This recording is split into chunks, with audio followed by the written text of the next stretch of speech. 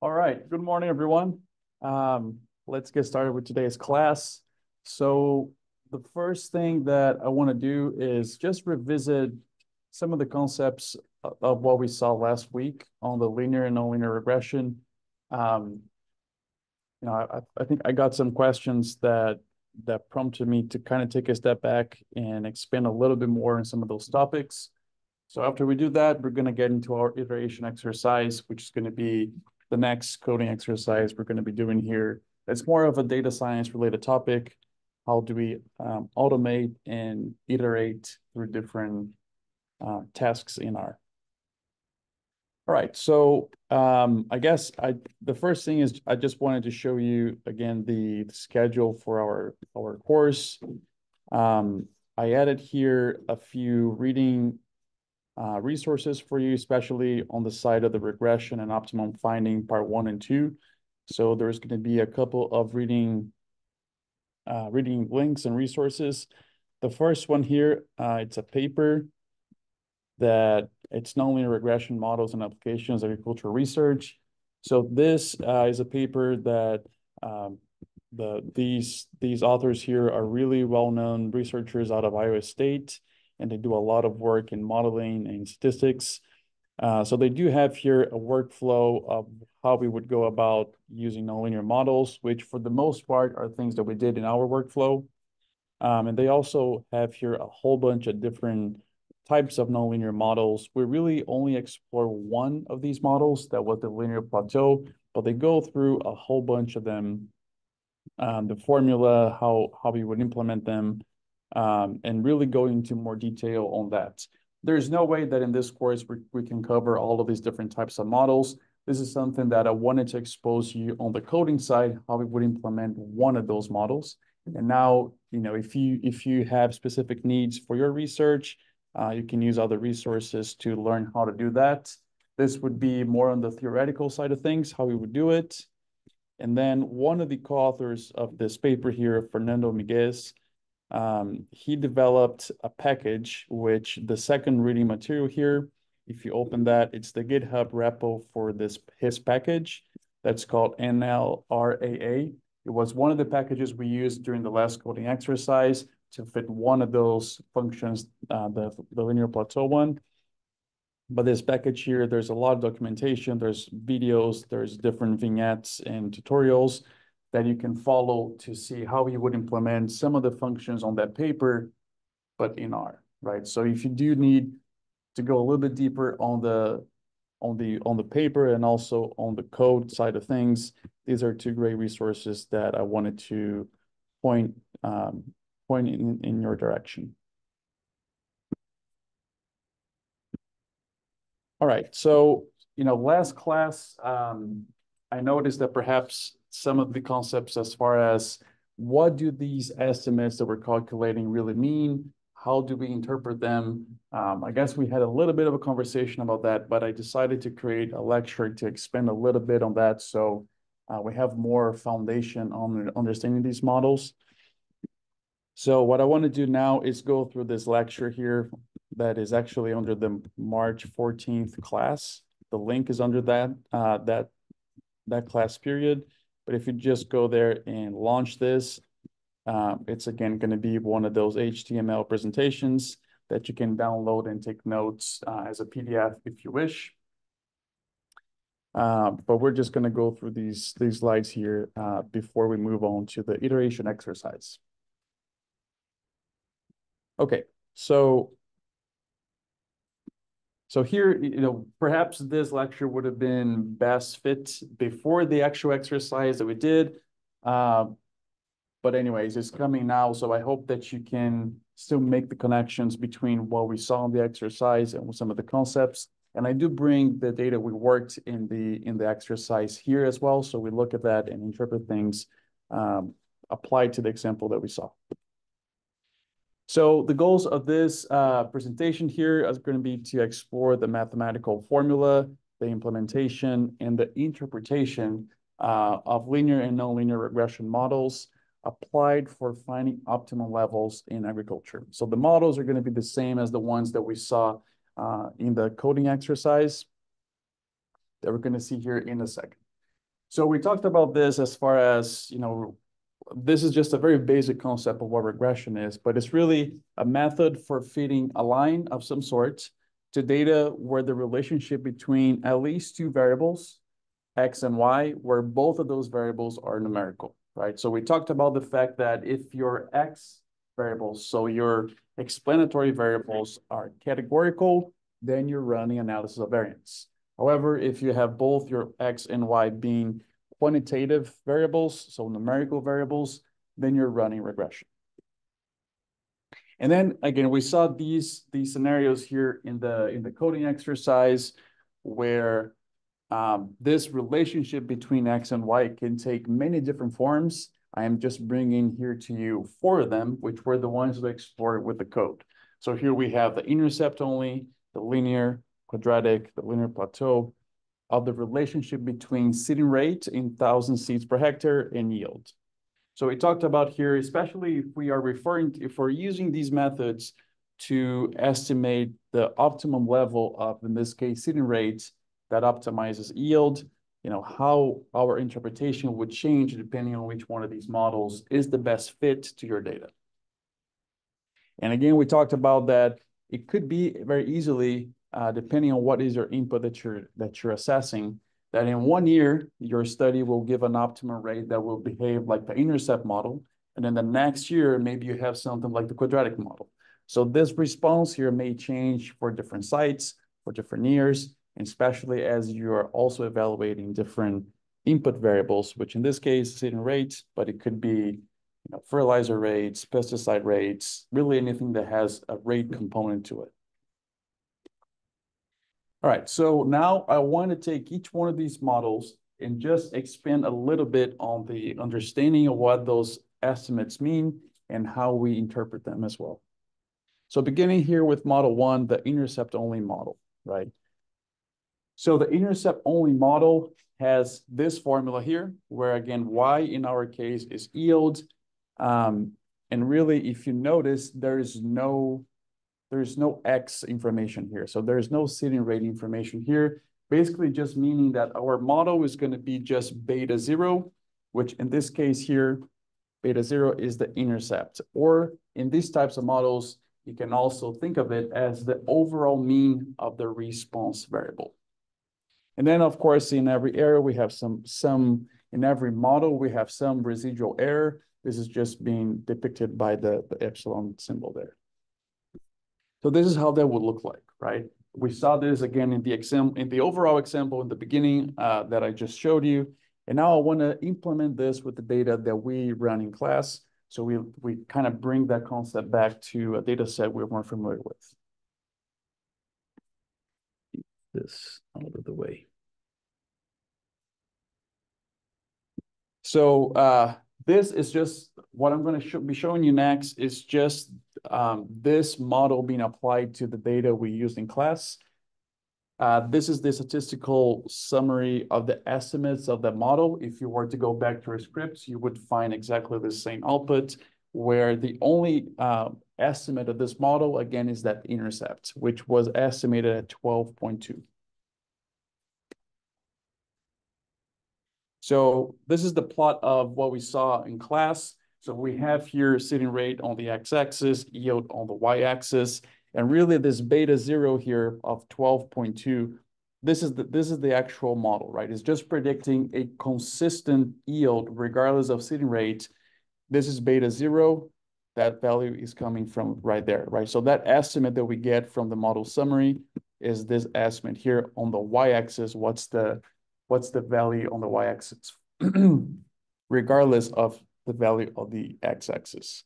So really the way that we would interpret this is that yield is going to be, in this case here, 12.2 megagrams per hectare, regardless of seeding rates. This is how we would interpret this model parameter, beta 0, which again, in this model, it only has that beta 0 estimate parameter. It doesn't have any other estimated parameters for us to look at. We did realize, I guess, just looking at the points on this plot here, that this is probably not the best fitting model, right? So then we went ahead and fitted different models, which I'm going to be showing you next, and how we would interpret those models that come after. All right, so now if we move on to the linear model, and again, I just want to make the distinction here. We're calling this linear to mean a model that has an intercept and a slope. However, models 1, 2, and 3 are considered linear models. So the intercept, the linear, and the quadratic are all linear models. That terminology comes from the interpretation of the parameters. The parameters of these models are all linear. The only nonlinear model, and again, because of the parameters being nonlinear, is the linear plateau model. I'm going to get to that. But anyways, we're just using this nomenclature here of calling this linear, but really meaning intercept and slope model. So the intercept plus slope model will look like this, where we have, again, a beta 0 plus a beta 1 times x plus the error. So here we would be explaining y would be yield. Then we have an intercept, beta 0, a slope, beta 1, that is multiplied by x, plus an error associated with it. So the interpretation here of these parameters, again, the beta 0 is going to be your intercept. So basically where this line cuts through the y-axis when x equals 0. We're going to talk about this in a second here. And then the slope is going to be beta 1. And the slope really represents a change in y, so a change in yield for each unit change on x. So a change on yield for each 1 unit change in seeding rate in our case, right? Let's look into applying this model to our data. Well, I guess this is how the overall relationship will look like for a data that fits well with that model. And now let's look into implementing this to our data set. So here again, this is the estimate table from our model. If you were to go back to the code, you would see these exact terms right there. So what we see here is an intercept of 8 and a slope depicted by the seeding rate as 0.052. So these are beta 0 and beta 1. This is how R gives that back to us. And this is what that really means. So here in our data, really in class, I guess we only made maps that stopped at 40 seeding rate because that was the minimum. So we did not expand this x-axis to show the 0. But really, the intercept here, again, is whenever your x equals to 0, so whenever seeding rate is equals to 0, what point on the y-axis you're cutting through. So if we just extended this range here on the x-axis to include 0, and we see where this predicted line cuts through the y-axis, this right here is 8.02. And I hope you can see that on the axis here, right? So that's what our estimate of intercept is giving us, is where this line cuts through the y-axis when x equals to 0. And then our slope, our beta 1 in this case, is just the slope of change of, or I guess the speed of change of yield for each 1 unit increase in seeding rates. So the slope here is 0.05 is just represented by how the angle sort of this line, right? So the faster y changes according to changes in x, the steeper this slope would be. The slow that it changes, the flatter this line would be. So this is just that change. The way that we would interpret this is that, so I guess to begin with here, in this case here, if our seeding rate equals to 0, this model would predict a yield of 8, in this case here, 8 megagrams of grain per hectare. In this specific case, we know that is not biologically possible, because if you don't plant any seeds, you don't have any plants to harvest. However, if this x-axis variable was something else, for example, fertilizer rates, or maybe pesticide rates, or something else that is not seeding rate, you could very well still have yield levels even when you apply nothing of that input, right? So imagine if you're working with nitrogen fertilizer, it could be that, I mean, you're still going to get some yield if you apply no nitrogen fertilizer or potassium fertilizer for that matter, right? So you still get something. That is what this intercept here means, is if you apply 0 of your input rate, which is on our x-axis, how much yield on the y-axis you get. In our case here, it would be estimating to be 8 megagrams per hectare. And then for the slope here, the way that we would interpret this is that for each 1 unit increase in seeding rate, you would expect an increase in yield of 0.052 megagrams per hectare, right? So that's how we would interpret these two coefficients for this model. So both the intercept and the slope of this model, and in this case, apply to the example we saw in class. Any questions about this?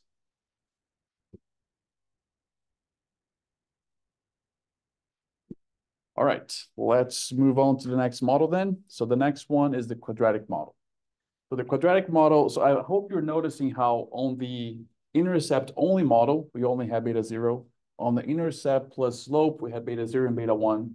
Now on this model, on the quadratic model, we have a beta 0, beta 1, and beta 2, where beta 0 is still going to be our intercept.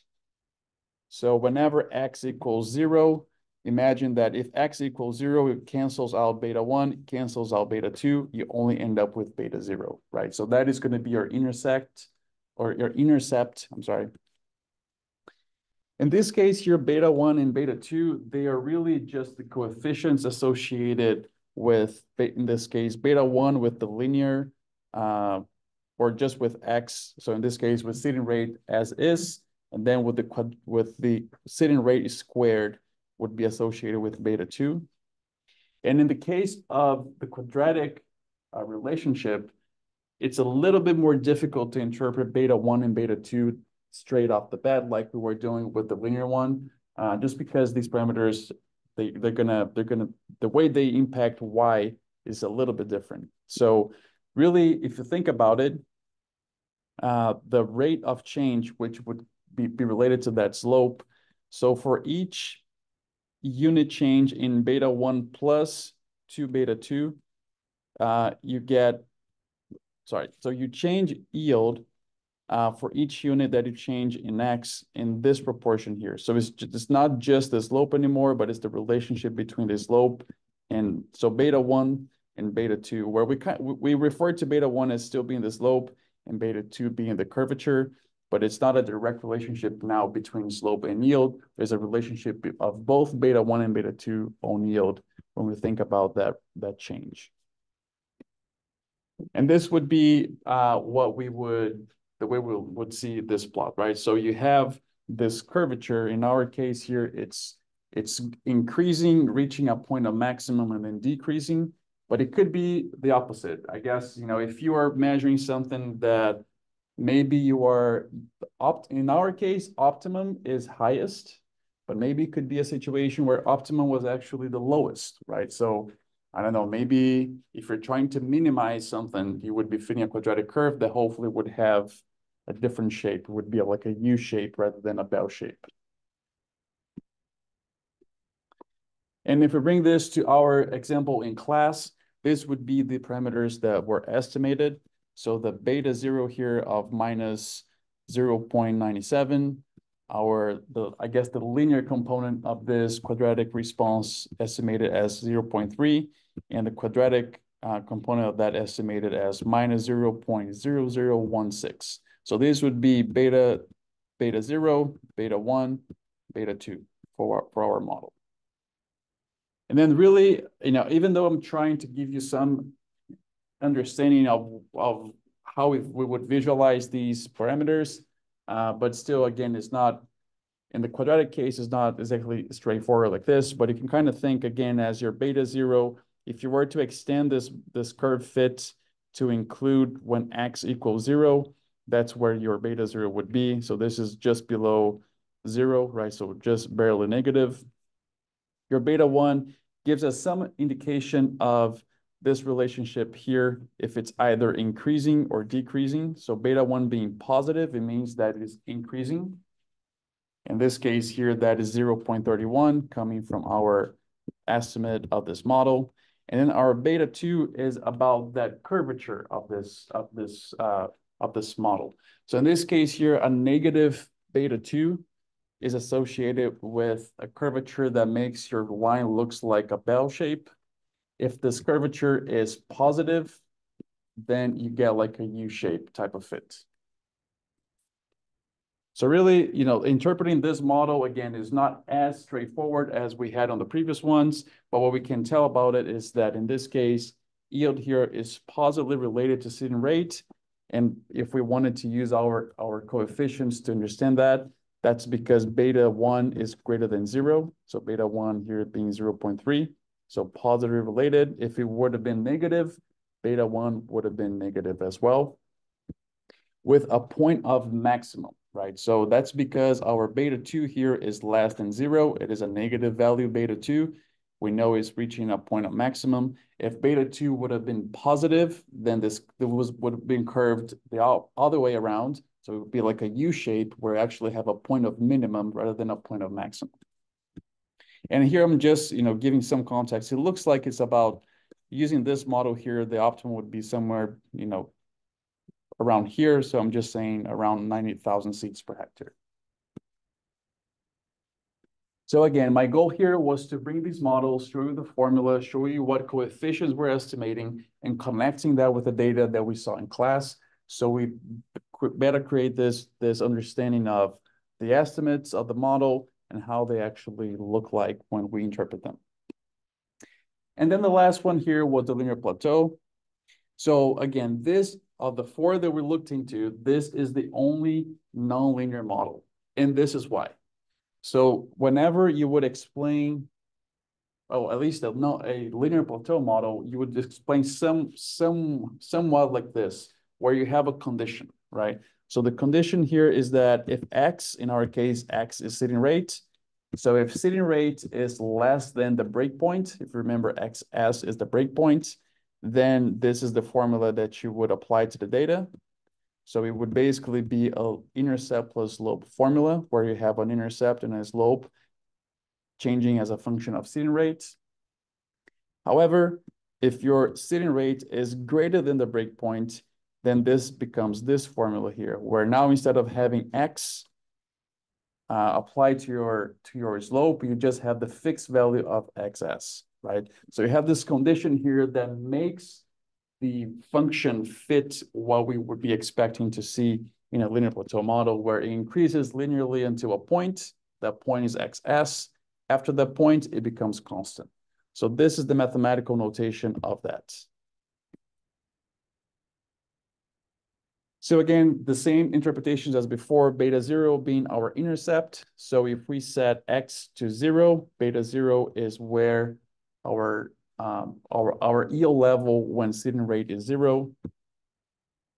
Our slope remains the change in yield for each unit change in seeding rate until the breakpoint, right? In this case here, this slope is until the breakpoint.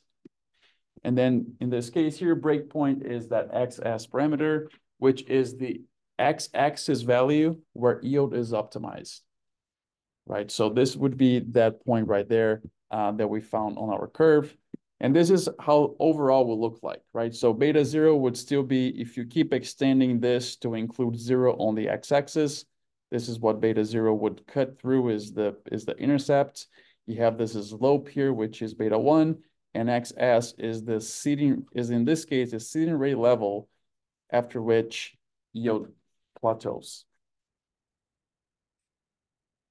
And then applying this to our data, these were the coefficients that we got in our exercise. When we did this exercise, these were called A, B, and XS, but really A here is beta 0, B is beta 1, XS is the breakpoint. This is how they'll look like. So again, if I take that, the model that we fit and extend that until 0 on the x-axis, beta 0 is where it cuts on the y-axis, right? So 3.46 here, the estimated from the model, you can see how that cuts right below 4 on the y-axis. That's what the beta 0 means. The slope here is the same, so it's changing. So yield is changing. For each unit increase in seeding rate, yield is changing in 0.14 megagrams per hectare until the breakpoint, right? And the breakpoint here was estimated to be at 33.5 seed or 1,000 seeds per hectare, right? So this the breakpoint estimate is reflected on the x-axis. Remember that. It's not on the y-axis, it's on the x-axis. After each point, there's no response of yield anymore to seeding rate. So the way that we would interpret this is that yield is increasing linearly as seeding rate increases, and we know that because our beta 1 here is positive, is greater than 0. If beta 0 were to be negative, then yield would be decreasing as you increase in rates. And that happens until a threshold, right, of that breakpoint. So in our case here, the breakpoint was 73.5. We see that on our model estimate. We see that's where, if we were to project this on the x-axis, that's about where it would be as well. After which point, after this breakpoint here, then yield is not changing anymore. It reached a plateau and it just remains fixed. Okay, so this is basically what I wanted to show you on this lecture, just to give you a little bit more understanding of the models we were running, what those coefficients meant, and connect those coefficients with the graphical interpretation of these plots as well.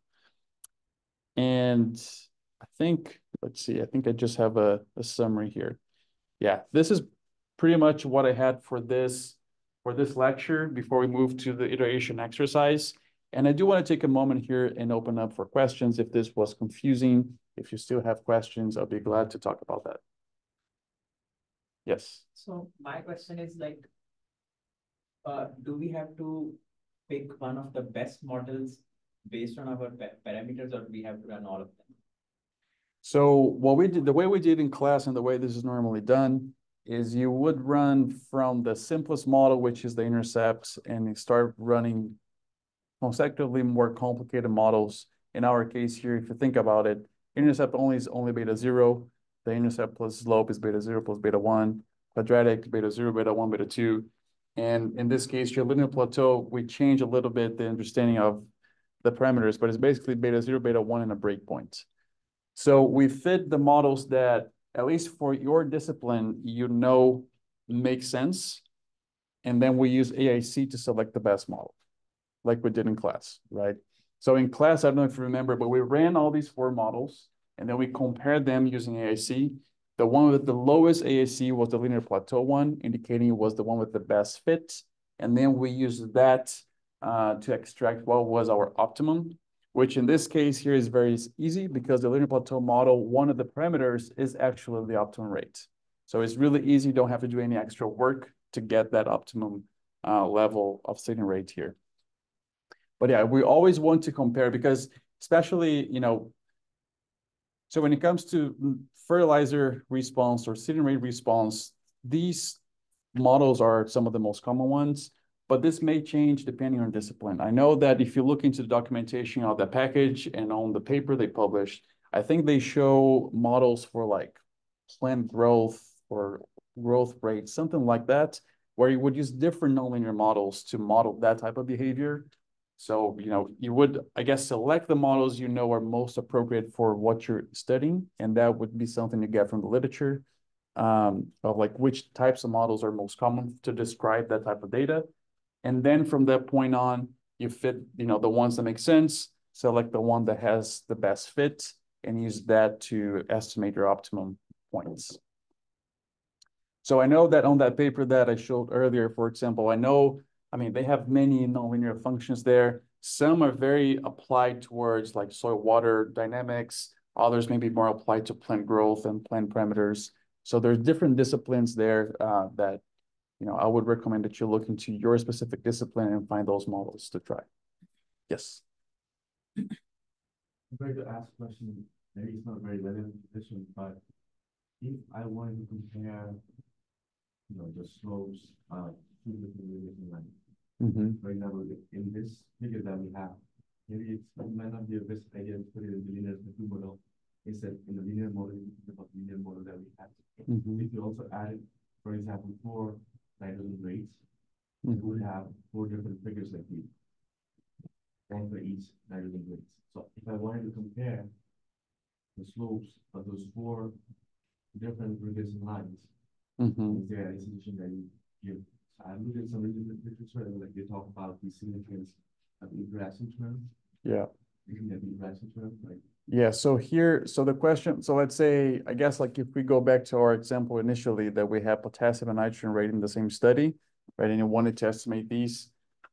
Yeah, so we had this conversation briefly on the previous class, but so the thing here is that if you do have at least two inputs that you're changing the rates and you're trying to find the overall global optimum of both of them together, there are some models called response surface models that are specifically for that.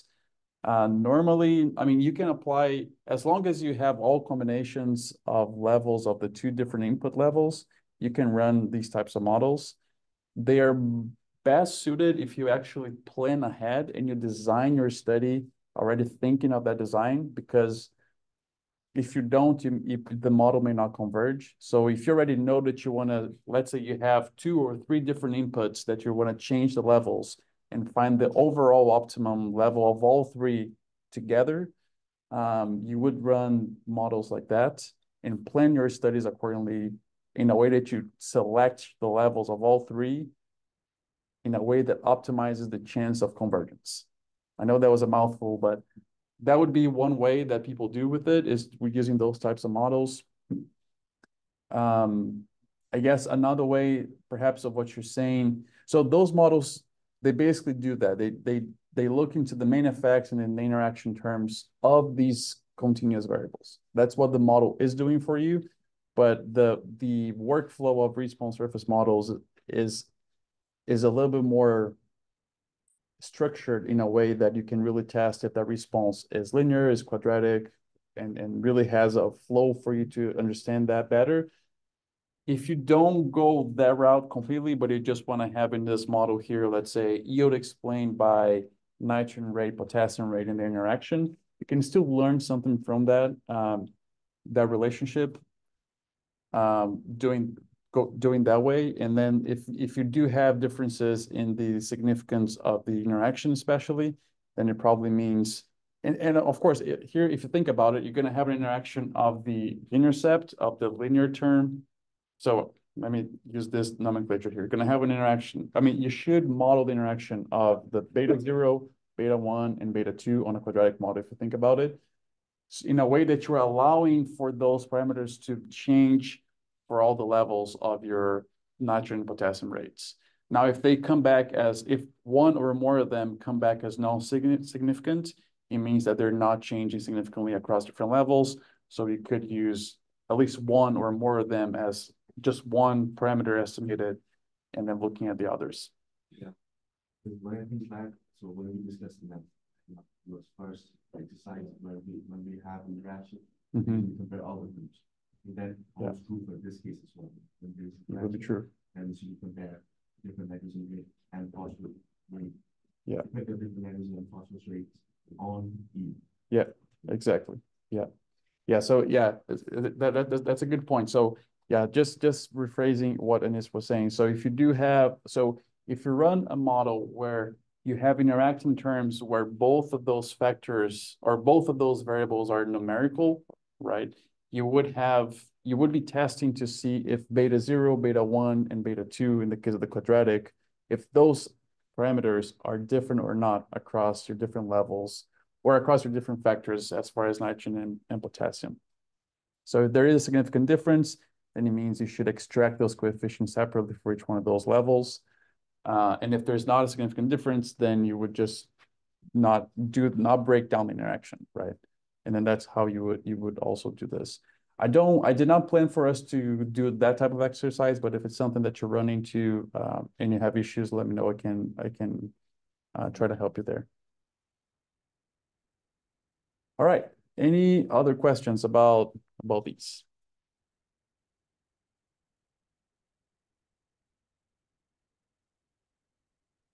Okay, so just a quick summary here. I just wanted to show you again the mathematical formula, the implementation, and also the interpretation of these different regression models that included both linear and nonlinear types. So hopefully this was helpful for you to understand better what we did in the exercise and how we would interpret those models as well.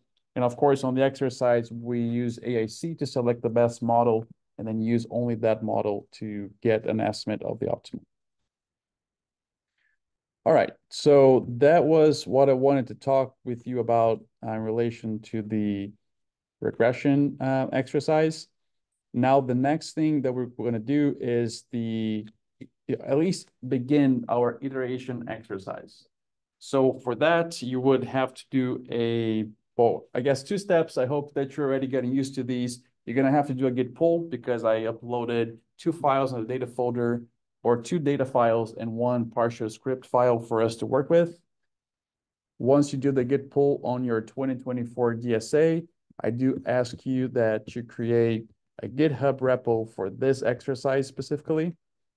The way that I would like for you to call that, let me pull mine here to make sure we're matching, is 08_iteration.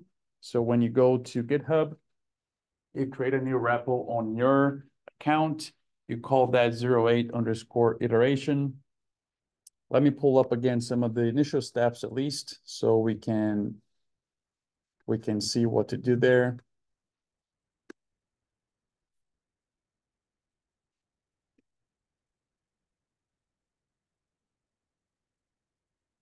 So this would be the first steps at least that you would do.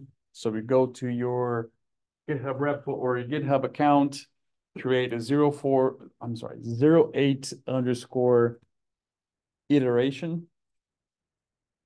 You don't need a description, make it public, add a README file, add a git ignore for R, and then create the repository.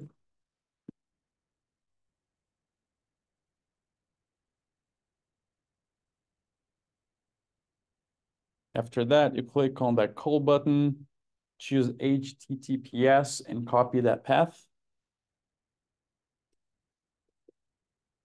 And then you launch any RStudio window and go through these steps here of first file, new project, version control, and Git. On the repository URL, you paste what you just copied from GitHub. You can leave blank the project directory name. And then where it asks create project as subdirectory of, you browse to the main folder of this course. So that would be the one that you already seen all the previous projects that you had. And then you create a project.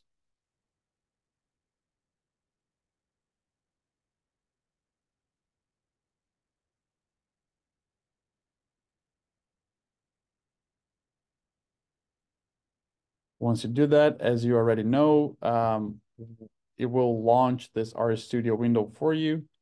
And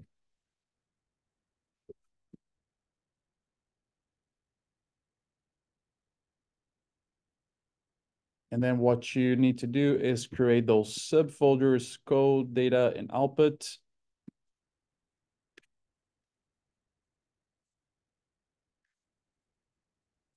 On the 08 iteration project that you just created.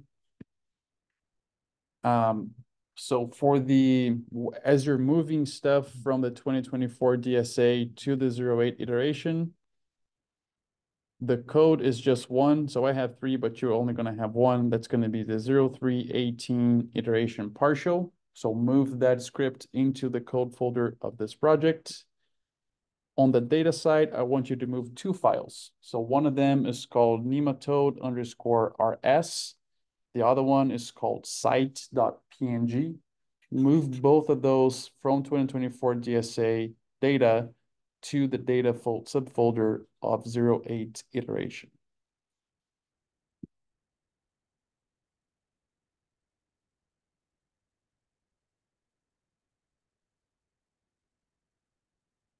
Once you do that, you should see something somewhat similar to mine. Of course, I have a couple of extra files that you don't, but you should have the 08_iteration folder. When you go inside of that folder, you should have that rproj that was created already for you once you did the new project. Inside of code, you should have the partial code that I just shared. Inside data, you should have nematode_rs and site as well.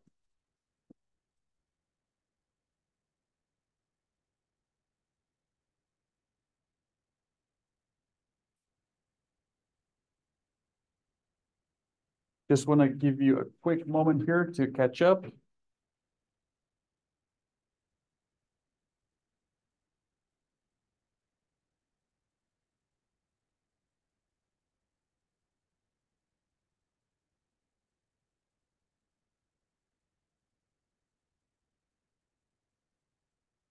All right, I'm gonna get started here. If anyone needs more time, please feel free to let me know. I can wait another moment, but if not, we're gonna keep moving.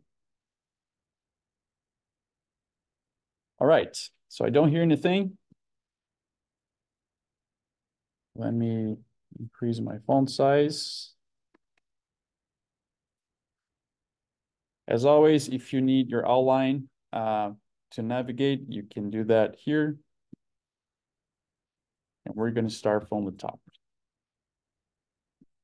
Okay, so I do have a lot of, what I've been trying to do when I develop these scripts is to give a lot of comments on the script, which are normally the things I talk about, in class, but for your own studying material, you can refer to that text as well.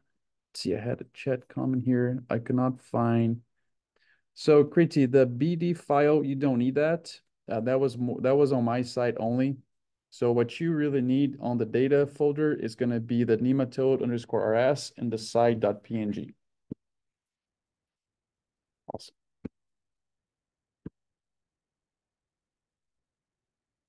Okay, so in this exercise here, I want to expose you to 3 concepts in, I guess it's more data, it's not specifically to statistical programming, but it's more perhaps a data science type of approaches. Let's see, yeah.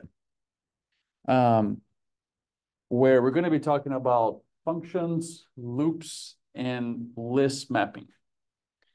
Let me maybe, especially here in Athens, I can see your faces more easily. Who here has experience writing functions? Raise your hand if you have. Okay, 2 people, 3 people. What about working with loops, like for loops, while loops? Couple people, all right. If you've been working in R, maybe you've heard of the package per, which is part of the tidyverse, and doing iteration instead of through loops, doing that using lists and mapping over lists. Anyone has experience with that? Okay, a couple people. That's awesome. That's awesome. It means that a lot of you are going to hopefully learn a lot of new tricks in this exercise.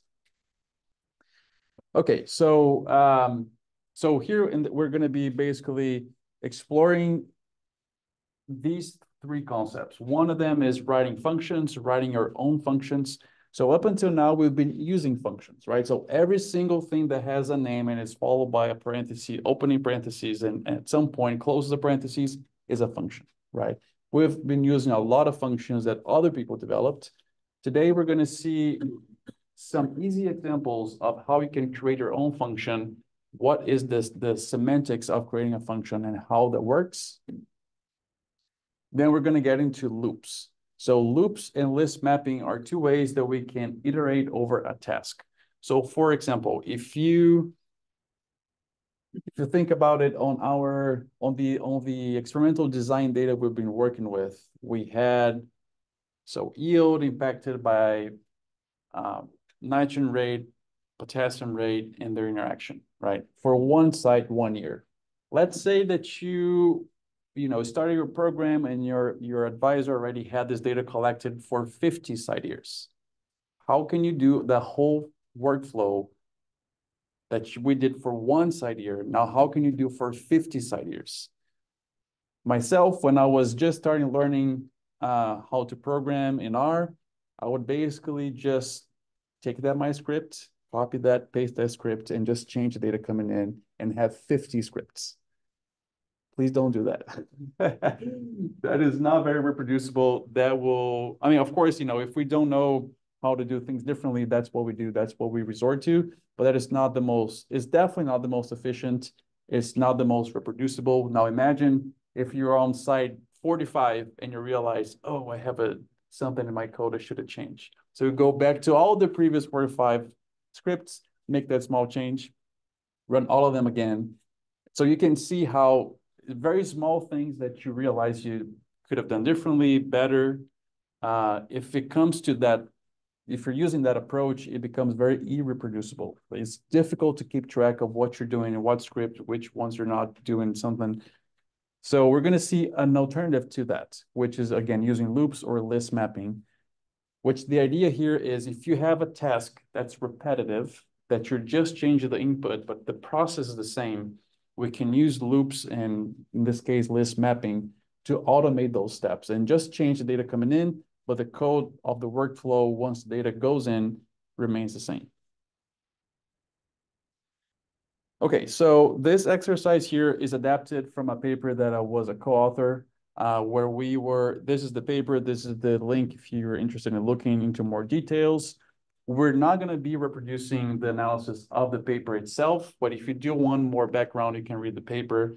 But pretty much this paper here evaluated the potential of predicting nematode damage, and the way that we represented that in the data was to get nematode counts using drone-based remote sensing metrics for soybeans.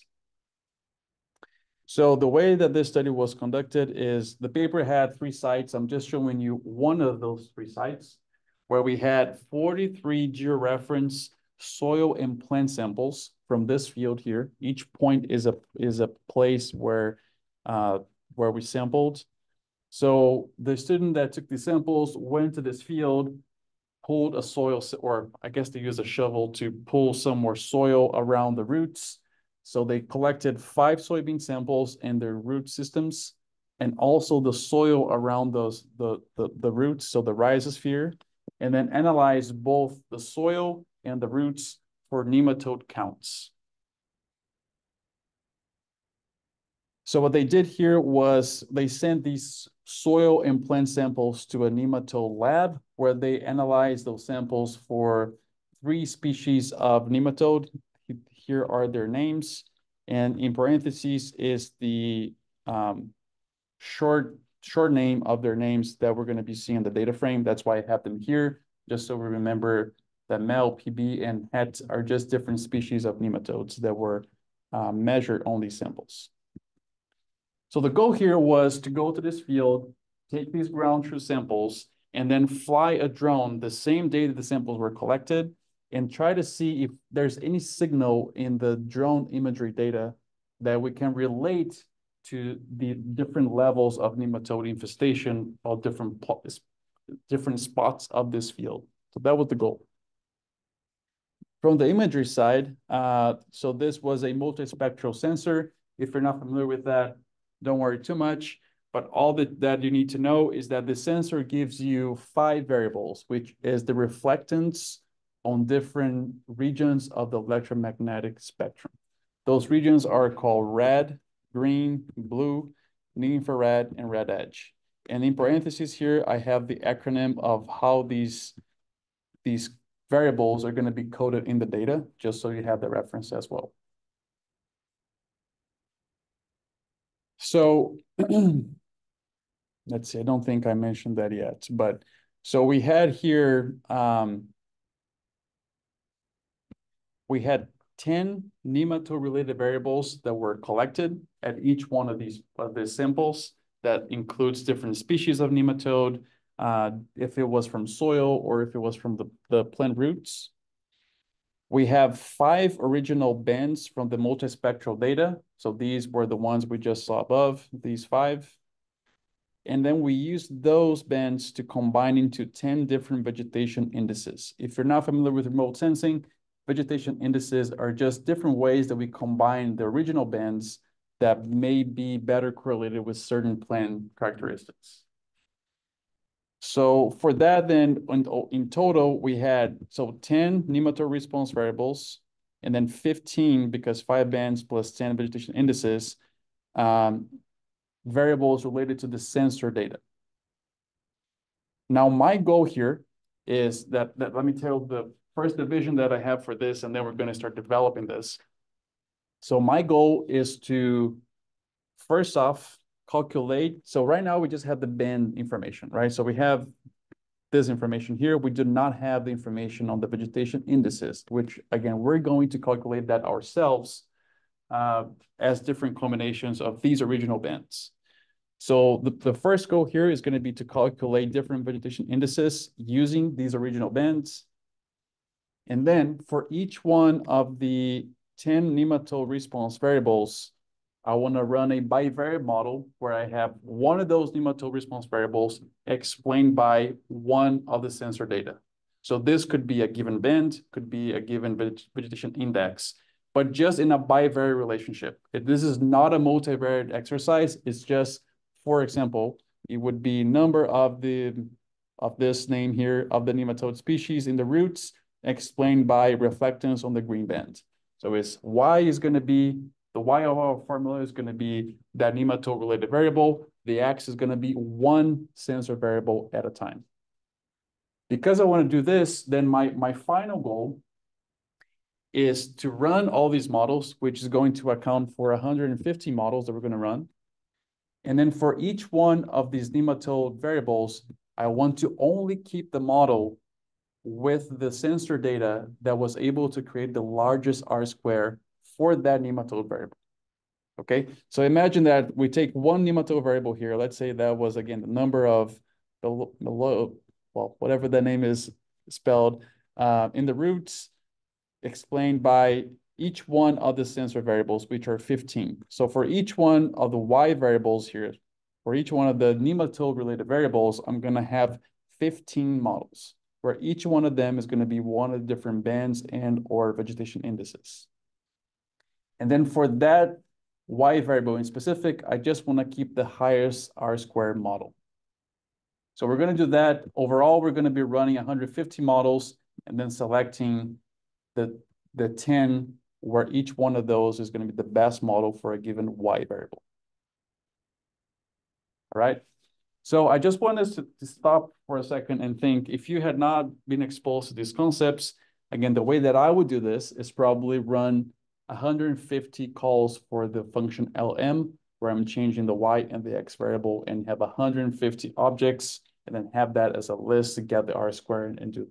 So very, very, I guess, not reproducible, very intensive for you to be creating 150 models where each one of them, you're changing maybe the data, you're changing the Y, changing the X. So to mentally keep track of that is very demanding. It's difficult. It's going to give you a headache if you were to do it that way, for sure. And is really prone to error, right? So we're going to use some of the skills that we're going to learn today and do that in a reproducible, efficient way.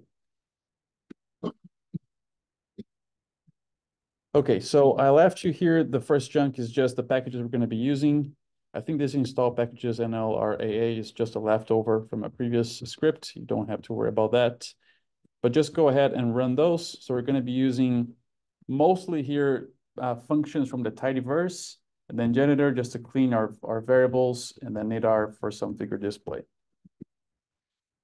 All right, so the first thing that we're going to be coding together here is going to be to read in this data.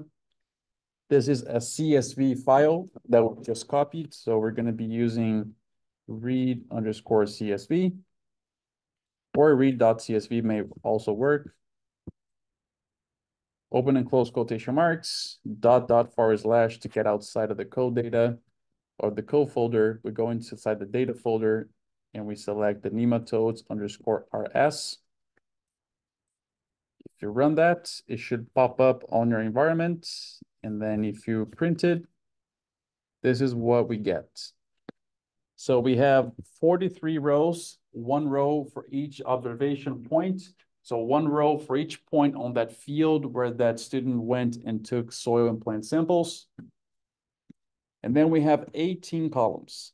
So the first one here is site. This column is site A for all these rows here. Again, we're just working with one of the sites of the paper. We have sample ID, which would be the ID of each one of those 43 samples collected on this field.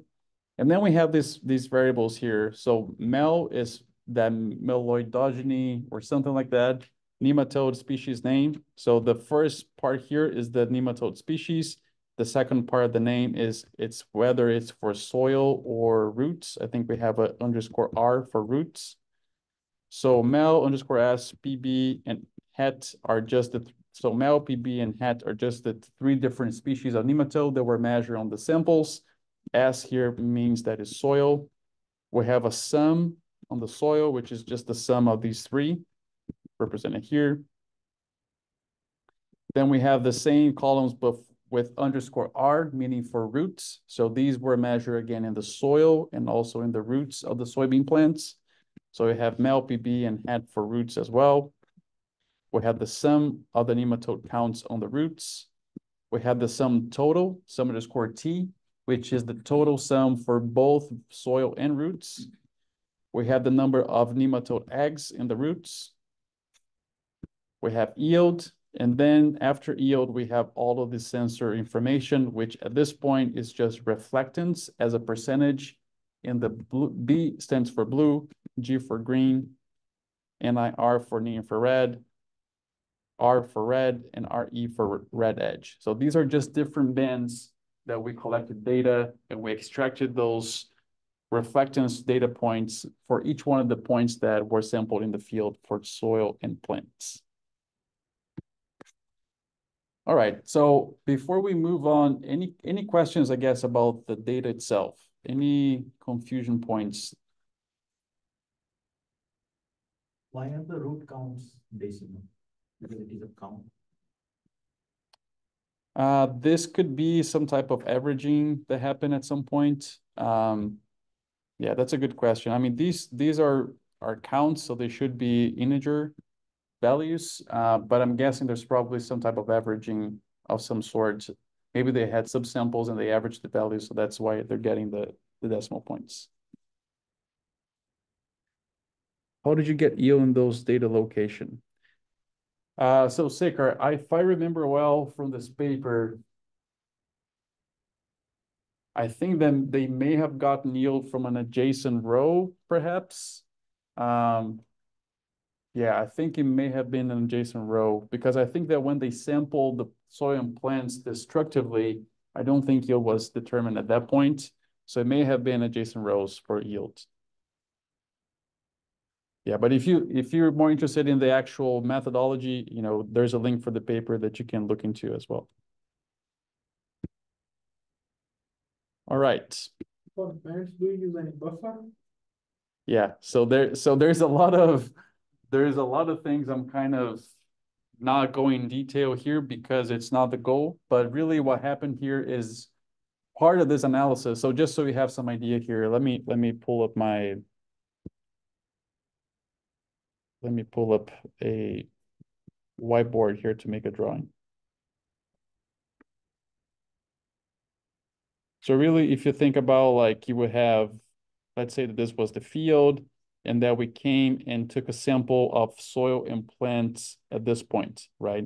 And then we flew with the drone, which ends up being an image, right? You create an image out of that drone flight with a camera that you have pixels on that image. I'm gonna make an overly large pixel just for interpretation purposes. It would not be this big, right? It would be very small pixel on this field. But let's say that this was the pixel where this point here was sampled. And then you have neighboring pixels as well. Wow, my drawing skills are not, good thing I'm not an artist. So you have pixels like that, right? I mean, continuous pixels all around. So let's say you would come here to this point where you sample plants and you know the GPS location, and you would bring in behind it the image that you're looking at. So let's say this image here was for the pixel values here would be for the blue band. So what was done in this paper was to create different sizes of buffer around the point that was sampled. So there was a buffer that I think it was like 100-meter buffer. There was one that was 150. And there's one, I think it was 200. Oops. And then the way that the reflectance data was extracted was for each one of these different buffer sizes around the point, all the pixels within a given buffer were then averaged to give the blue reflectance of the associated with that point. So they didn't try different buffer sizes, and then they ran a whole bunch of models to see which buffer size that was averaging a different number of neighboring pixels would be the most correlated with the response on the field. So what you're seeing actually on the data set is just one of these buffers that was deemed the best. That's the data you're seeing, but I did not get into much of that for this exercise, as that was not the goal. But since you asked, that's how it was done. All right. So again, I guess just to remind you then, we have a total of 18 columns here, where the first one is site, simple ID, and then starting on mel S until eggs R, all these columns are related to nematode counts that were sampled on the field from either soils or plants. And then then we have yield, and then B, G, NIR, R, and RE are the sensor data associated with the points in the field that we're going to try to see if there is a correlation between what they saw on the field and what the sensor data was coming as.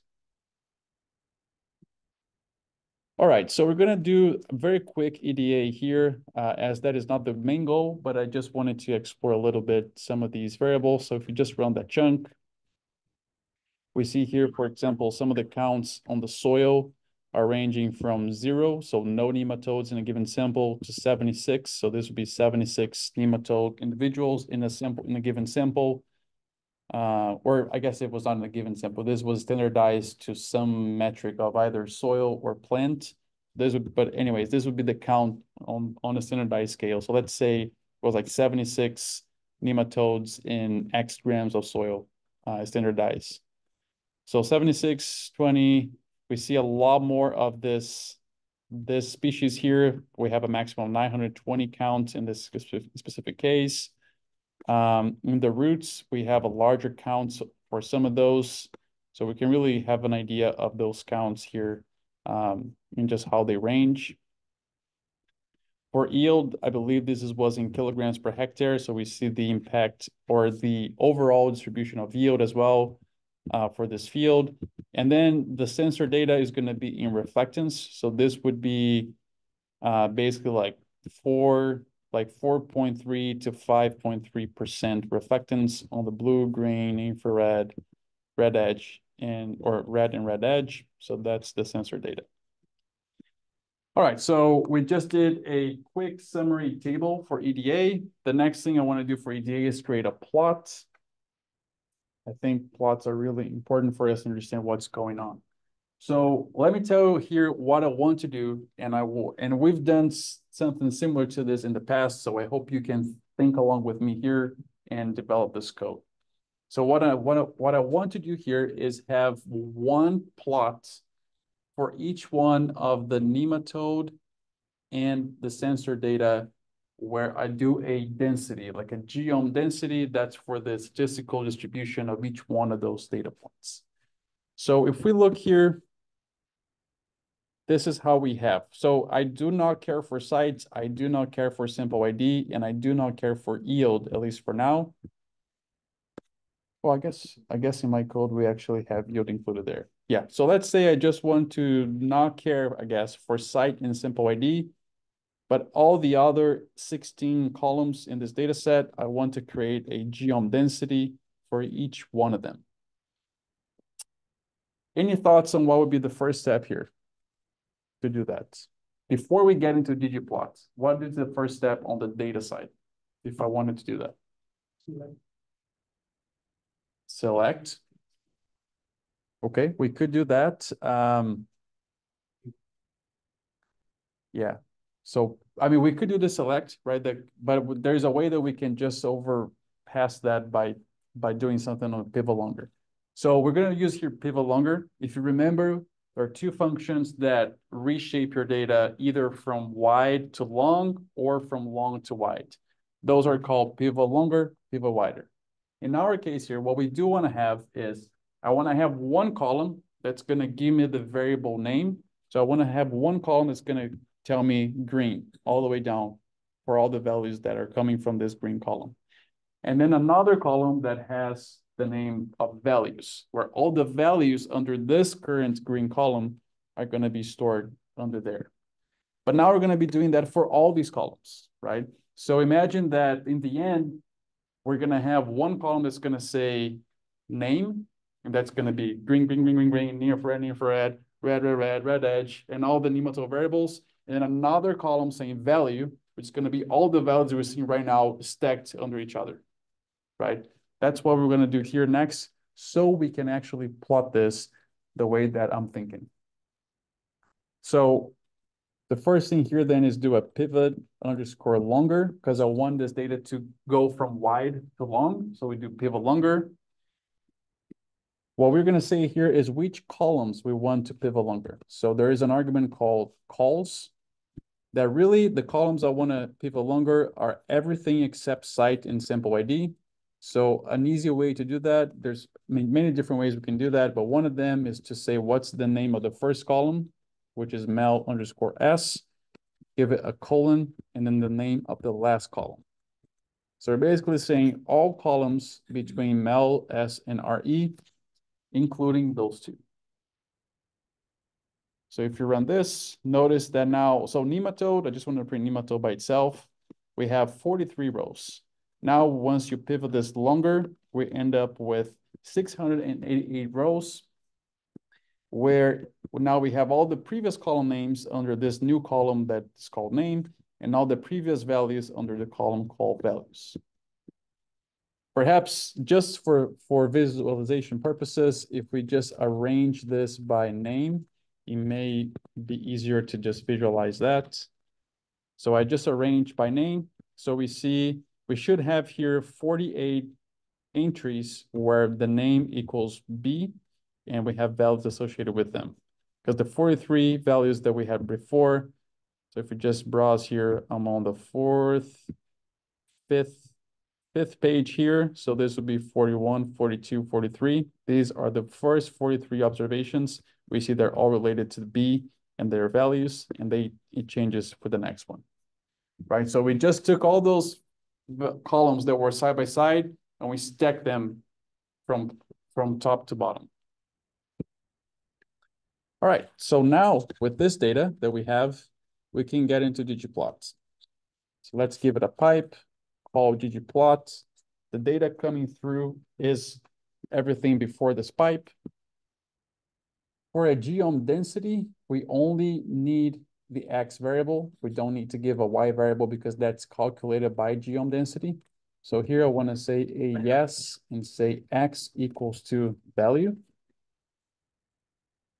So this column here that has all the values, add a plus, hit return, and let's go geom density.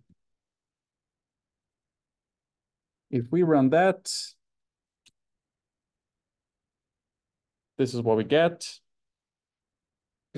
So if you think about it, the data points being shown in this plot right here are for all the variables together, right? We're not differentiating between variables yet. There may be a couple ways we could differentiate between variables, and I want to focus in one of them. Anyone has any thoughts on what function we would need here to create a plot for each one of the variables? Facet, right? So let's call facet underscore rep, where we give it a tilde and we say name. So if you recall, after we pivot, I'm just going to print here until we pivot. There is a column name, a column called name, and that's what we're faceting by. That's how we do it, calling that way.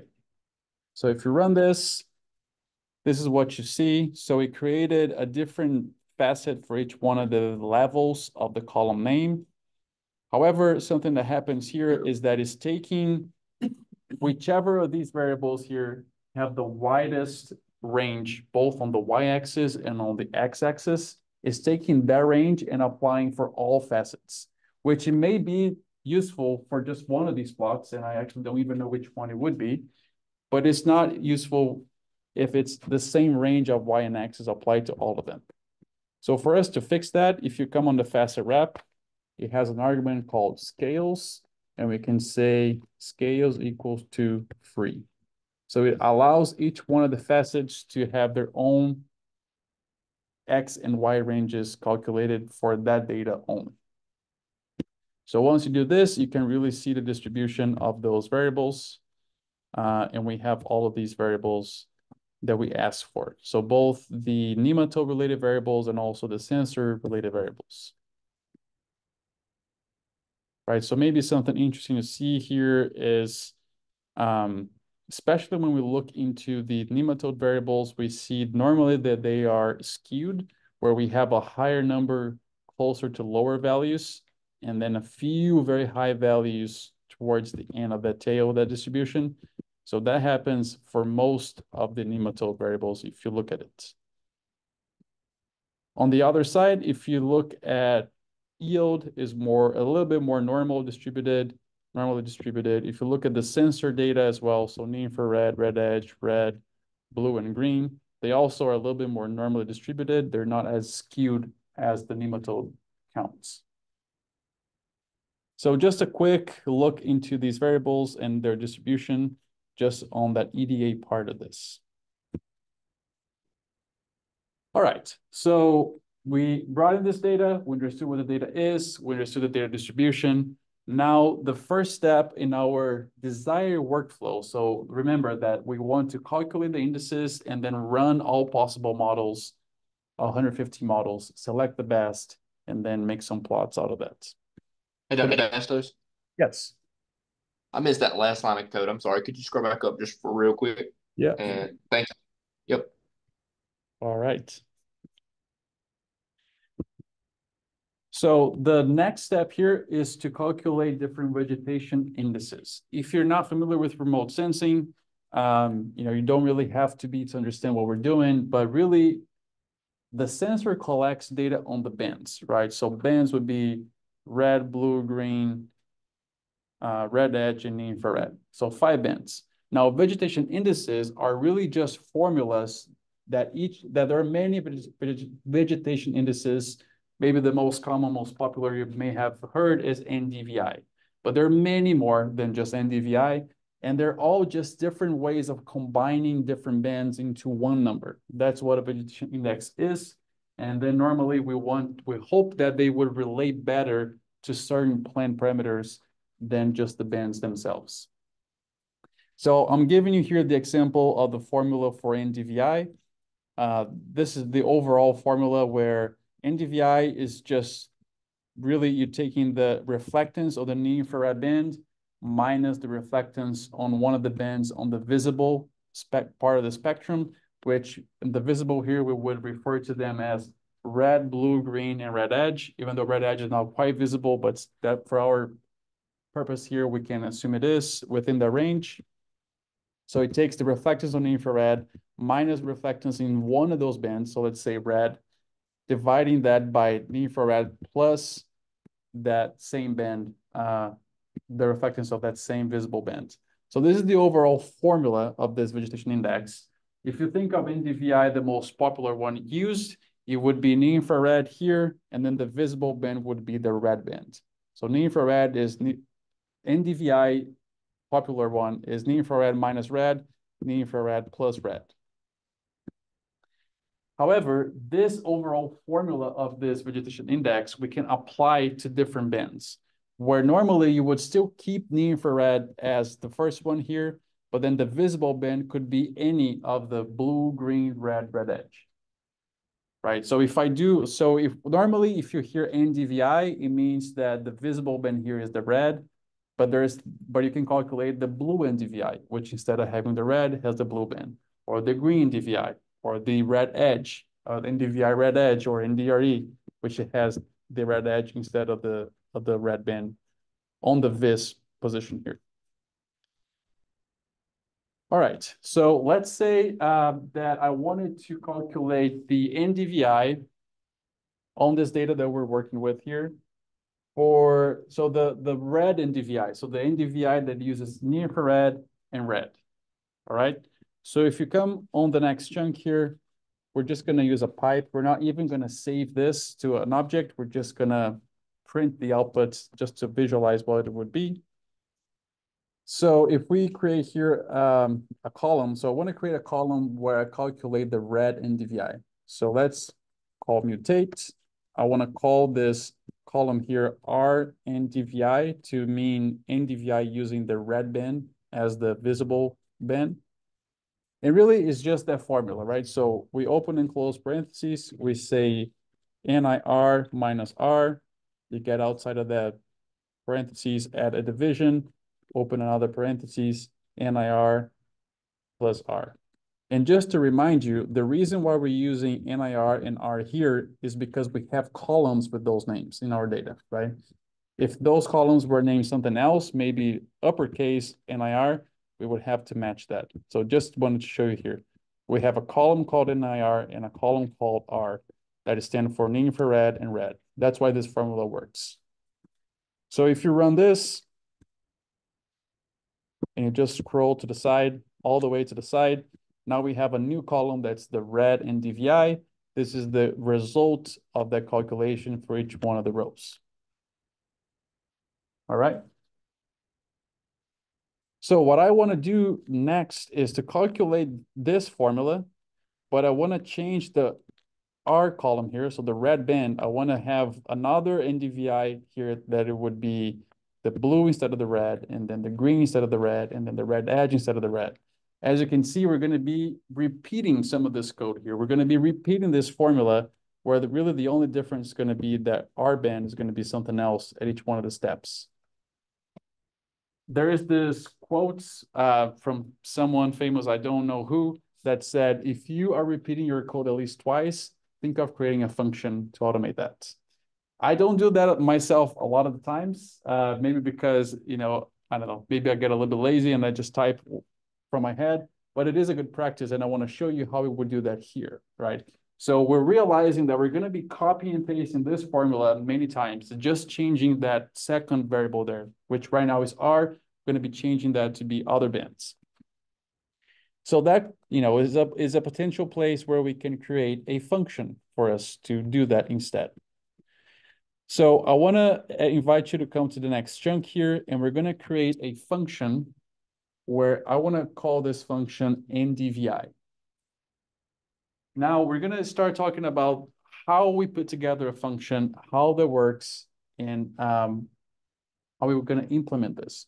So the first thing we're given here is the function name is going to be NDVI. We give the assignment symbol, and then we have to call this function that is called function. I know that's kind of confusing, but inside here, so inside of this function, we need to say what are the inputs that we're going to give to this function.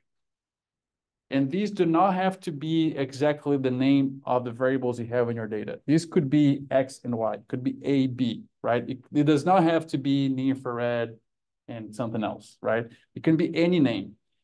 For us to make this a little bit more intuitive, I do want to name these inputs of this function as NIR and vis. So what I'm saying here is that this function that I'm creating that's going to have the name NDVI, this function is going to be expecting two arguments. One of them, internally, the function is going to name NIR. The second one is going to internally name VIS for visible.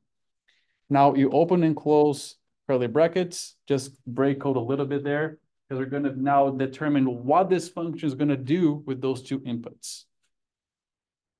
So really, we're just going to type the formula of NDVI again, which is, if you open parentheses, is going to be NIR minus vis in this case, right? Because now vis is just a placeholder for any band that you give it. It does not have to be the red band, right? So vis is just a placeholder for that visible band. So near infrared minus vis divided by, open parentheses again, near infrared plus vis. And then because this is the only thing this function is doing, it will give you back the result of this. This is what's going to return to you. Now, why am I calling this NIR and this vis? Is it because my data frame has those columns? No. I'm calling, so these are the way that I am saying the name of the arguments that this function receives. And I have to use these names here on the function body so it knows. This is the input coming in. This is how I'm going to use it, right? So if I come here and I name this something like that, it's not gonna work because the function does not know where this is coming from, right? So this name here on the body of the function has to match the name of the input. So if I had named this A and B, this would have to be A and B, right? I just want to keep near-infrared in this because I think that makes it more intuitive. All right, so now if you just run this chunk, this function is made available in your environment. So if you were to inspect there, you're going to see the NDVI right there. And if you just print this object NDVI, it's going to tell you exactly what it is. A function with two input arguments, near-infrared and this. And this is how those arguments are being used. And it gives you back the result of that calculation. Right, so we have the function name being NDVI. The way that R knows you're creating a function and not just an object is because we're using this function, where inside of it we give the arguments. On the body of the function, we show how those arguments are being used. And because this is the only thing happening in this function, it will give you back the results of that calculation. All right, so previously, let me just show you the previous chunk here. This is how we calculated the RNDVI before. We use column names, right? So remember, NIR and R are column names. So now, I guess I just want to copy this for you to see and compare how it's going to change now. So if you come here, let me just give a few, I want to add this as a comment so it does not actually run, just so for us to compare. But let's say you come on this next chunk, the one after we created the function. We come here on nematode, we give it a pipe, we give it again a mutate. I want to still call this RNDVI. So now the way that we are going to call this function is calling the function name, right? So which we gave the name of NDVI. And remember that the function NDVI requires two vectors, one containing the data on the near-infrared, one containing the data on the visible band, whichever one you want to give it. So because our data set has a column called near-infrared, we just give NIR to begin with. And the second one here, because I'm calculating the red NDVI, I give it the red band. So if I run that, it will calculate and give to me this new column called RNDVI, where it's just a product or the output of that function, right? This should be exactly the same as what we did on the previous chunk, which is with this code here. It's just that now we generalized this formula of the NDVI. And now if I want to apply this formula to any other version of NDVI, where you would have a different visible band, it's going to be a little bit simpler, a little bit easier.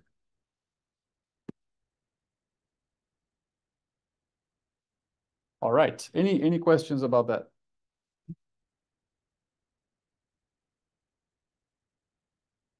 Okay. So we are looking for a different band. So in this time, so we just need to change that. Like if we are looking for the blue band, so instead of we're gonna use the base, it's gonna automatically bring that value from the blue band, right? Yeah, so we're gonna do that in the next step here. But yeah, so if we wanted to calculate the green NDVI, we would just come here and change this. Or did I say green? Yeah. Yeah. It just changes to green, right? And we have a column that's called G. But when this gets into the function, it puts that G in place of this, right? And then it just fits in there. Yep. Like is there any way like you can create a function that front of NDVI also changes automatically? What do you mean the front? So like now you're writing RNDVI, GNDVI. If you just change in the second, it automatically comes in the first mutate rows too. There's probably a way to do that. Yeah, we're not going to cover that just because we start bringing too many complexities at once. And I think that's an easy way to lose you all. So I'm introducing one complexity at a time, but we're going to do something, not exactly that, but we're going to be using loops to do something that will resemble what you would do to do what you're asking. So Ramiro is asking if there's a way that we can automatically name this column that we're given the name RNDVI just based on whatever band we give here. I told him that there probably is a way, but it would add more complexity at this point, and I don't want to overwhelm you with complexity. But yeah, so this would be the way that we would generalize that NDVI formula and just calculate this easily by just changing what is the visible band you want as part of that formula. Okay, so if you come here on the next chunk, we're going to do exactly that. So remember that was one of the goals here, was to calculate, I think, 10 different vegetation indices, where some of them follow the NDVI formula. So for the ones that do follow the NDVI formula, we're going to handwrite them here on this chunk. So if you go on that nematode, you add the pipe, and then you come after this comment here. So after calculating NDVI-based indices, we're going to call this a mutate, where again, we're going to ask for the red NDVI. So our NDVI is going to be equals to then the function that we named NDVI, and we're going to give it the infrared as the first argument, the red bin as the second argument. Still inside of this mutate here, so if you just get after the parentheses closing the NDVI function, you just add a comma, give break code a few times. We're going to be repeating this 4 times, where the first one is going to be, or the next one, sorry, is going to be the green NDVI. So let's call that G NDVI. That's going to be equals to the function NDVI, where the first argument remains in infrared. The second one becomes G for green. And then remember that G is a column in our data. That's why we can provide it that way. Now give it another comma. We're going to do the next one for the blue NDVI. So B NDVI equals to function NDVI, where we give the infrared, comma, B for the blue band.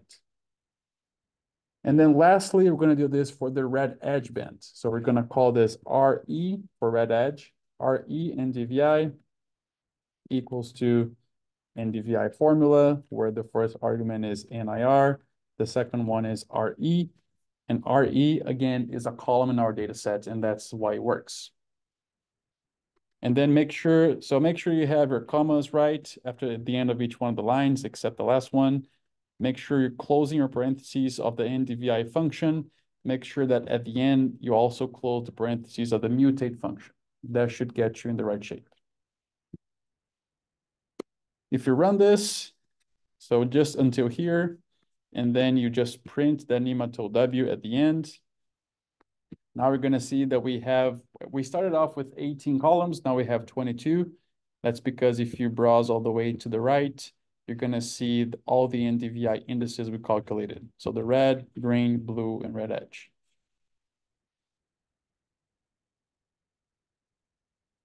All right, so on the paper, we calculated other vegetation indices, and I just want to include them here just for this exercise.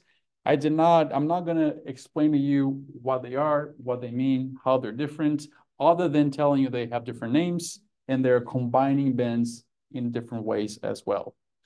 If you do want to know more about why these bands, who invented, or why these vegetation indices, what is the scientific reference of whoever invented them, and so on, you can refer back to the paper that I gave you a link at the beginning of the script. So if you just add a pipe here, I want to ask you to remove the hashtag starting on the mutate, right? So allow that entire mutate to go through. So here we're calculating this SR is for simple ratio, which is just the ratio of near infrared and red. And then RDVI, SAVI, VARI, EVI, and NLI are just, again, different formulas using different combinations of bands to calculate those indices. All right, so if you just run this whole chunk and you just let it go through, I hope you did not get any errors. If you print it now, we have 28 columns, which is because of all those extra vegetation indices we calculated.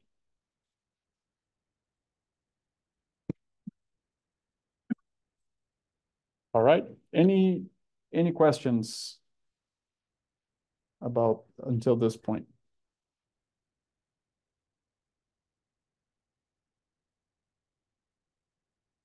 All right, I think we can go one more step here in the script and then we can stop for today. We're going to 11:10 today. All right, so now we have all these 28 rows, or I'm sorry, 28 columns, a lot of sensor-based data, right? So let's say that I wanted to calculate some statistical summary of all these columns that we created. And specifically, let's say I wanted to know the mean and the coefficient of variation. If you remember, I mean, there are different ways of doing this. I want to show you one way that we could create a function that will help us with that. So let's say that, I wanted the mean and the coefficient of variation. And if you recall, R does not have a function for CV. You have to kind of calculate that by hand, which is basically just dividing the standard deviation by the mean, that's the CV, but R does not have a function for that. So we can perhaps try to create our own function and have that as part of that function. So if you come here to this next chunk, here's what I want this to be. I wanna create this new function called mean CV. It's gonna be a function that I give it a vector. So let's say I give it a column of values. It would be perhaps one of the bands or one of the vegetation indices. And I wanted to give back to me the mean and the coefficient of variation of that column. That's what I want to get back out of this function. So let's start creating this function now. So again, mean CV is the name of the function. So we just give the assignment symbol and we call the function, which is the one we use to create the function. And here, really, I just need to give it one argument or one piece of information, which I want to call this X. It could have been called A, B, C, whatever. I want to call this X. It's just important to know what we're calling at that level because that's how we're going to refer to this inside of the function body. So after giving that function X, open curly brackets, it's going to open and close for you. I ask you to leave the opening where it is, but bring the closing curly bracket to the end after the last comment right there. So in between the curly brackets is where we're going to develop this function. All right, so the first thing I want this function to do for us is to calculate the mean of X, where X is a vector of values that I'm given it. So internally here, I want to create an object inside of this function that I want to call mean. And this object is going to be the mean of X, where it knows what X is because it is what the function is receiving as the argument. That's what X is. And I just want to have the na.rm equals true. If you remember, any of these statistical summary functions, if you have NAs in it and you don't remove them, it's going to give you an NA back. This is just to avoid that problem. The next step here is I want to calculate the standard deviation. So let's call that SD. That's going to be the function called SD as well. And again, I want to say SD of X, where X is just a placeholder for whatever argument you give when you call this function. You just want to say na.rm equals true as well. Now, if you come here after the second comment, this is where we're going to calculate the coefficient of variation. I want to create also an object here. So that's going to be CV. And really, CV is just, if you open and close parentheses, it's just the standard deviation that we calculated above divided by the mean times 100. That's what CV is. And then because my original goal was for this function here to give me both the mean and the CV, I wanted to create a data frame and give me back a data frame with those two columns. So for that, if you come here after this comment, to combine them into a data frame comment, I want to call this data frame df, where we call the function data.frame to create a data frame, where it's going to have a column called mean, and that column is going to be equals to this object called mean. So the first mean here is the name of the column in this data frame, The second mean here refers to the object that's creating inside of the function. And then similarly, if you give a comma and break code, I wanted to have a column called CV that's going to be equals to this CV object inside of the function. And because we created multiple things on this function, so we created 1, 2, 3, 4 objects, I need to tell it what is the object I want the function to return back to me. There are a couple of different ways of doing this, but if you just call again the object that you want back, it's going to do that for you. All right, so just quickly recap here. We are creating a function called mean_cv that it takes one argument. That argument is going to be a whole bunch of numbers, a vector of numbers that we want the mean of the standard deviation in the CV is going to then create a data frame that it combines the mean in the CV. That's what we want out of this function. And then it's going to return us back that data frame.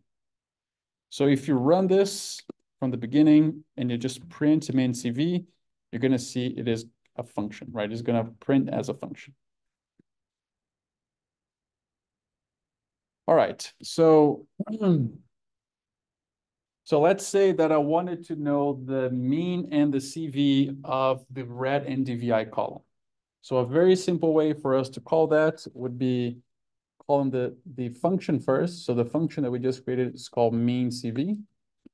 And then here we give a vector, right? So in this case here, we can call the data name, which is nematode_w, use the $ notation to only get one of those columns, and I want to get the RNDVI column. So if I were just to print nematode $RNDVI, I would get this vector here, which is all the values of red NDVI inside of the data. So this is what I'm giving as the X value of this function. If you just run that function with that inside of it, you get back a data frame with the mean and the CV.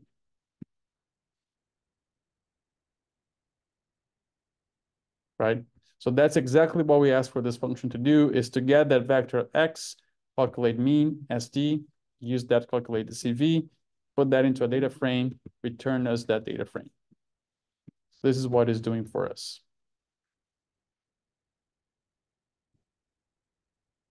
All right, I think this is a good stopping point. In the next class, we're gonna go through this exercise and finish it.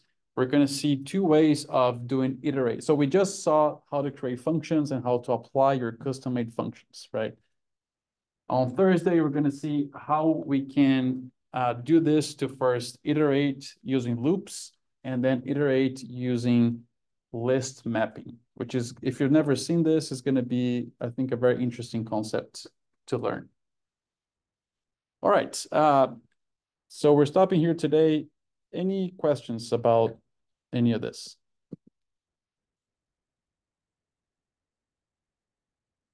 All right, I don't hear anything, so let me get your attendance on GitHub.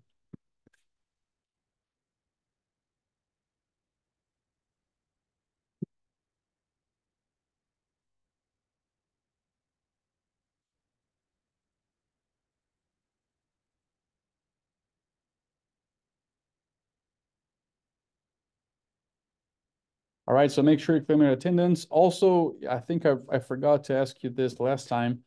Make sure you stage, commit, and push on this project. So go on your Git tab, stage all of that.